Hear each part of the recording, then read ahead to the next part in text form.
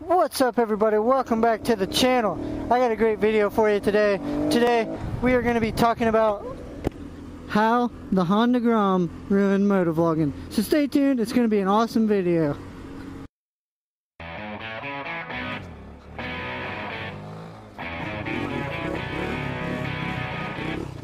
Take your phone off the hood, it's still there.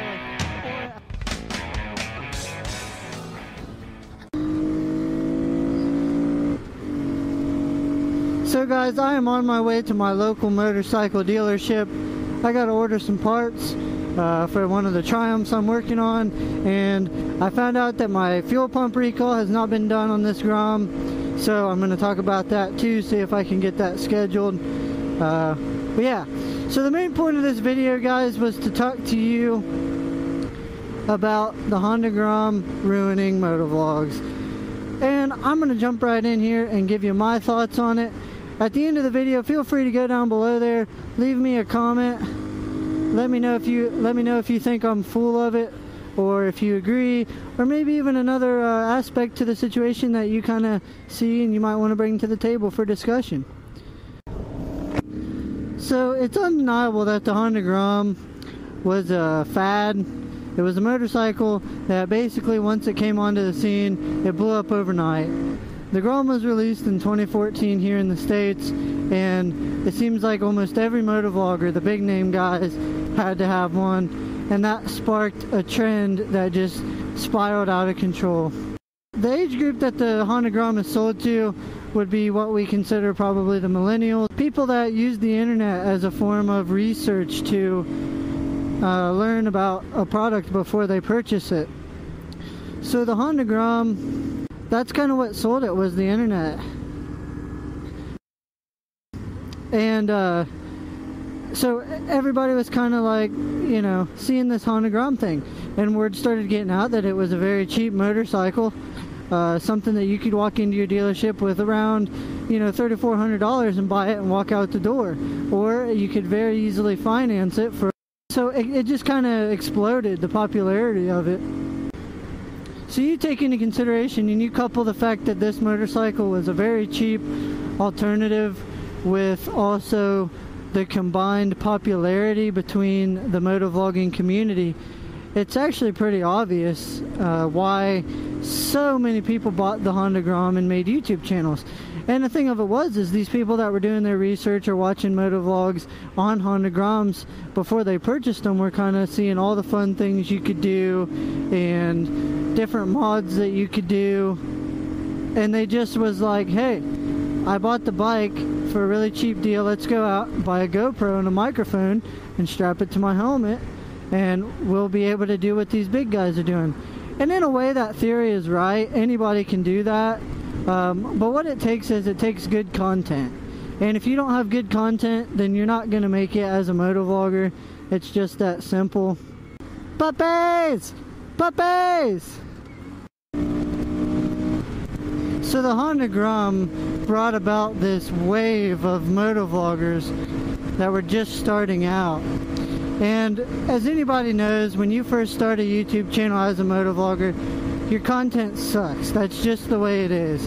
And I'm not saying that my channel has the best content, because obviously I'm not a big channel. Now, however, that being said, there's a lot worse than I am. I actually put a lot of time into my videos, editing them and uploading them and making them. So it's a little bit of a process that you have to be willing to do. You can't just go out and record everything you do, throw it up and expect for 10,000 people to follow you. It's not that easy. It's definitely a job that requires some work to be put in. So as I said, you have a lot of these people that's all they did, was they took their content that was raw footage from their camera and they threw it up there on YouTube, hoping to be an overnight success. And the Honda Grom especially is one of those motorcycles that is just terrible. Terrible. The reputation for motovloggers that ride Groms is kind of bad, because when you search Honda Grom, you're going to get one of three videos. You're going to either get a mod video where somebody's installing aftermarket parts, you're going to get a review video where somebody is test riding one, and talking about it, or a dealership, or you're gonna have the third one, and that's a motovlog. And 9 times out of 10, that motovlog that you click on, it sucks. It has zero thought put into it to put it together, and if it does, it's just very poorly put together. So that kind of cuts down on a lot of your traffic. A lot of people don't want to watch that kind of video, or they'll click on it and they'll click back off of it within, 20-30 seconds of the video. Statistics prove that you want to capture your audience within the first 15 seconds of your video, and if you don't do that, well, your channel is kind of screwed, because there's no way to grow and improve.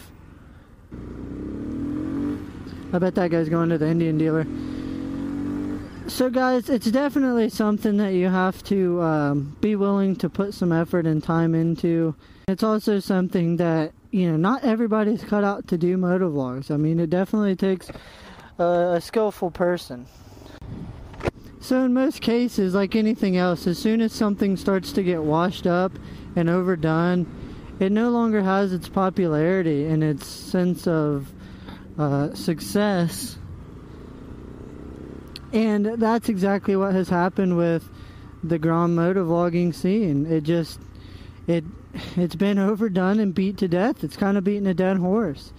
Now, I'm kind of a hypocrite to this, because obviously I'm riding a Honda Grom today making a motovlog. So whether or not I really have a clear view on the situation is kind of in the air. No, a Honda Grom is not the only motorcycle that I ride. I also ride a 1963 Triumph T120 bobber that I built, and I ride a 1999 Triumph Legend TT, and I make motovlogs on those as well. Now, as you can see, I'm an open-minded person. I do not discriminate against any kind of motorcycle, and I ride with them all. So that being said, I'd like to say that accounts for something as far as my viewpoints. I'm not completely blinded by the fact that I'm riding on a Honda Grom today. So I have my fair share of watching motovlogs. So I'm pulling up here to the dealership. I'm going to go in here and talk to them, and we'll pick up this conversation when I get back. Bye-bye. 7 hours later. Alright guys, so I just got my 2 Triumph parts ordered, and ordered my fuel pump that has the recall on it. Said it'd be about Thursday or so when it comes in, then he'll give me a call and we schedule it. Something I should be able to just wait on. So I'm going to pull this around front here. How's it going? Start that thing out or what? I just got it, yeah. Oh yeah, start it out, man. That thing's awesome. Oh yeah. Yeah, A whole group of oddities if you want to know about them. Here in the area? Yeah. Yeah. Yeah, look, you got an Instagram or Facebook? Yes, sir. Eventually. Send them a friend request. Awesome. Yeah, brother, my name's Alex. My name's Zach. Hey, Zach, good to meet you, brother.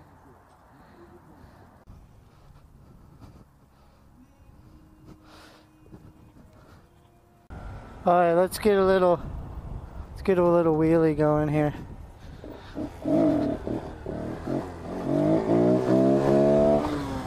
Little squirrely. Alright.